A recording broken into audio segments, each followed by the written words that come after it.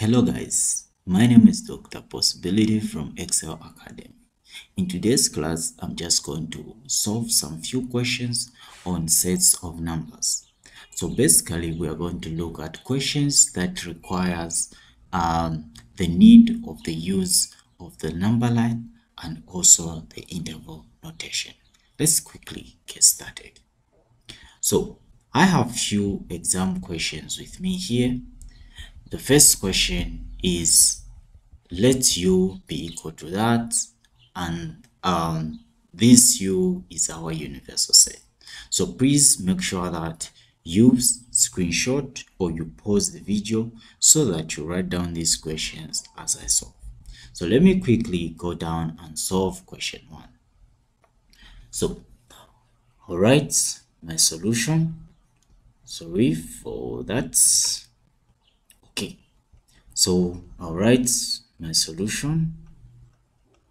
Okay, so question 1, we have been given that u is equal to block brackets 7, 10, and then we have block brackets, and then we have set a, which is simply equal to open bracket -2, 8, and then open bracket, and then we have b, which is simply equal to block bracket 1, 8 block bracket, and then we have c, which is simply equal to open bracket 7, -7, 6 open bracket.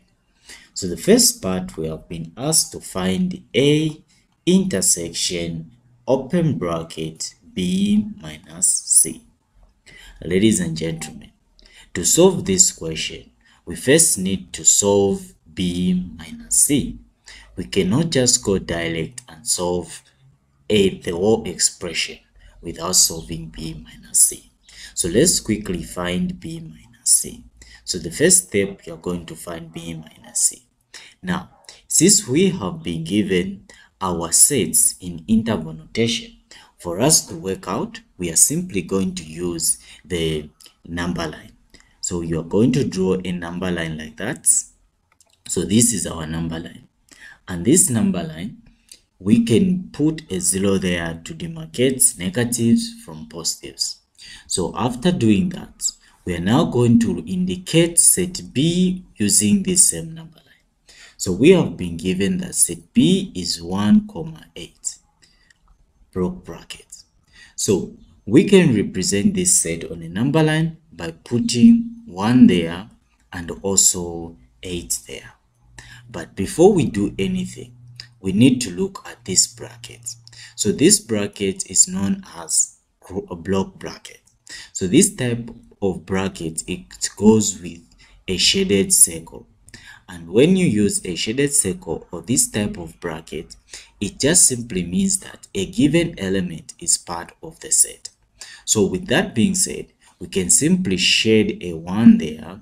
That means that 1 is part of the set of the answer or set, and also we can shade on -8 because -8 is also having a block bracket, and this block bracket, it goes with a shaded circle like I said. So from there, we can just connect these two lines like that. Then the next thing we are going to draw on this same number line, we are going to show set C. So we have set C. What is set C? Set C, we have been given to be open -7, 6 open. So we are going to put -7 there and 6 there. Then we put open. Since it is open, it means that 7 is not part of the answer, and we normally use an unshaded circle. So from there, ladies and gentlemen, this same bracket is the one which is on 6. So even this one is going to have unshaded circle. So from here, we can connect these two lines and make set C. So this is our set C and this is our set B. But the question is, find B minus C. So since we are looking for B minus C, we need to go at the part where C is not there. So this part is simply this part here. But before we come up with the right solution, we need to analyze C. So we need to ask ourselves, is 6 in B? Of course it is. But is 6 in C? The answer is no. Since when we are removing set C from B, we are not removing C. That means that our answer has 6 in it. That means that 6 is part of the solution. As a result, our expression will be written as block bracket 6, 8 block bracket. Why is 8 having a block bracket? The reason is that 8 is not affected with set C. As a result, it will maintain the way it is. So ladies and gentlemen, we have found set B minus C. Can we now quickly look for the question we have been given? We have been given the question, which is A intersection B minus C, like that. So since we have looked for B minus C, we can easily use again the number line to look for the other components. So that's our number line there. So from here, you can put a 0 there. Then you draw set what? Set B minus C. So what is set B minus C? Set B minus C is starting from 6 to what? To 8. So from there, since both have a close bracket, which means included, so we are going to use a shaded circle. And there we are also going to use a shaded circle. Then from here, we can just connect these two dots. So this is set B minus C. Now let's look at set A.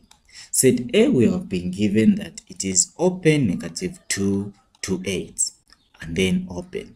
So in this case, we are now going to draw set A on this same number line. So let's quickly draw set A on this same number line. It's starting from -2 to what? To 8, of which this 8 is not part of the answer. So it's going to be what? Unshaded. What about 2? 2 has the same condition. It's also going to be unshaded. Then from there, we can easily join these two lines.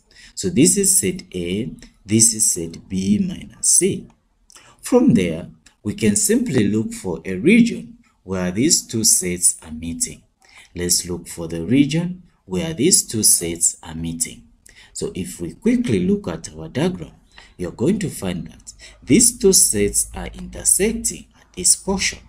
So this is a portion where these two sets are intersecting.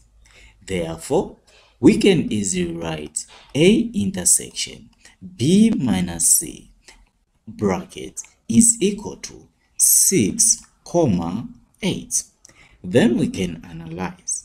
So we can say, is set A is 6 in set A? Yes, it is. Is 6 in set B minus C? Yes, it is. Since it is in both sets, we can use the block brackets. Let's look at 8. Is 8 in set A? No, it is not. Is 8 in set B minus C? Yes, it is. Since 8 is only in B minus C and not in A, it means that 8 is not part of the intersection set. As a result, we just simply use an open bracket. How can we represent this work or this solution using a number line? So we can easily show this work using a number line by quickly writing our number line like that. And then we put a demarcation 0 there. Then we have 6 and then we have 8. Remember, we were given the universal set, which is -7 to 10. Then from there, we can easily put a shaded circle on 6 because 6 is having a block bracket, and the unshaded circle on 8 because 8 is having an open bracket. As a result, we just connect those two sets. With that being said, we need to name this set to be A intersection B minus C bracket. Is this hard doing? Of course not. It is not hard. That means that you can easily work out these questions without any difficulties, just by following the steps and also by subscribing to our YouTube channel. The next part is number 2. Number 2, we have been given find set C complement. What does this mean? This means that we have been asked to look for sets, okay? Look for members that are nodes in sets C. Members that are not in set C. So what does this mean? We are now comparing sets C with the universal sets. Okay, all right. So even in this situation, we still need to use a number line. So we are going to draw a number line like that. So this is our number line, as simple as it is. Then this number line, we put a demarcation 0 there. Then we have -7, we have 10 as part of our universal set. Then after doing that, we can easily do this. What we are going to do, we are going to indicate set C. So we have been told that set C is equal to open bracket -7, 6 open. So we are starting from -7 here, this point, up to what? Up to 6, which is there. So this means that 6 is not part of the answer. And then we are going to use unshaded. So this means that we are going this way. Why have we gone like that? Because -7 is part of the what? Of the universal set. So we are ending on this region of our number line, which is the universal. So from there, this is set C. Now the question is find C complement. So to find C complement, we are going to look for a region which doesn't have set C. So this region, it is this region. And this region, it is a region which is starting from 6 to what? To 10. And then we are going to analyze. Is 6 in set C? No, it is not. So since it is not, that means that we are going to use a shaded circle in the complement sets. And we are going to go this side. So what does this mean? Let's quickly show this work in interval notation. So in interval notation, you're going to say C complement is equal to block bracket 6, 10. Was 10 in the universal set? Was it part of the answer? Yes, it was. As a result, this is our answer. All right, ladies and gentlemen, I hope you are following. Please subscribe to our YouTube channel and also make sure that you contact us for any questions. Please contact us for any questions. The next one we have been given is the last one, which is to find A union C complement. So A union C complement. The first thing we are going to look for is we are going to find A union C. So let's look for A union C. So this is our number line once again. And in this number line, we are going to demarcate the positives and the negative with a 0. Then we are going to indicate set A. So set A is starting from -2 to what? To 8. And then we are going to look for the representation. So you find that set A is equal to open negative 2, 8. So since it is open there, we are going to use the unshaded circle. Since it is also open there, we are also going to use the unshaded circle. So from there, we are going to join these two lines to make ZA. After doing that, we use this same number line to show set C.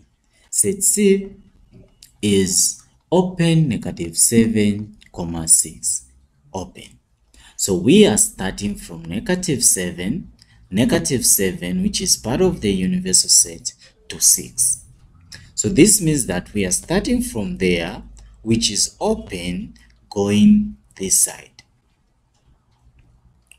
So if you look at the union between these two sets, so the union is just means combining the two sets. So this is set C and that is set A. So the union is just a combination of this set and that set. So if you look at this set, you find that the union for these two sets, it is just starting from 8 up to negative 7. Therefore, we are going to have A union C is simply equal to block bracket negative 7, 8 open brackets.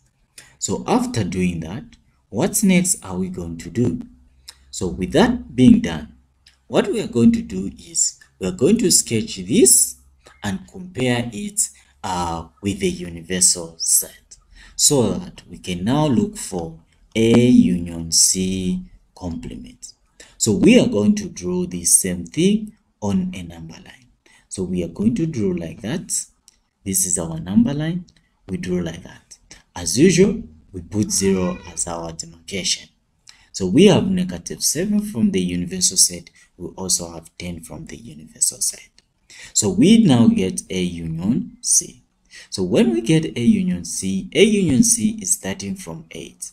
And 8 is not part of the answer. So because it's going toward the universal set, so we just say like that, since the demarcation is one and the same. So this is A union C. Now, which part are we looking for as our complement? So the complement set is starting from 8 and going this side. So that means that our complement set of A union C is just shaded because 8 is not in A union C and it's going up to what? Up to 10. So our final answer for that question was simply equal to which is A union C complement was just simply equal to block brackets 8 comma block brackets 10. So this was our final answer in that question. I hope you guys have learned something from our class, and I do believe you guys will be able to do our examples.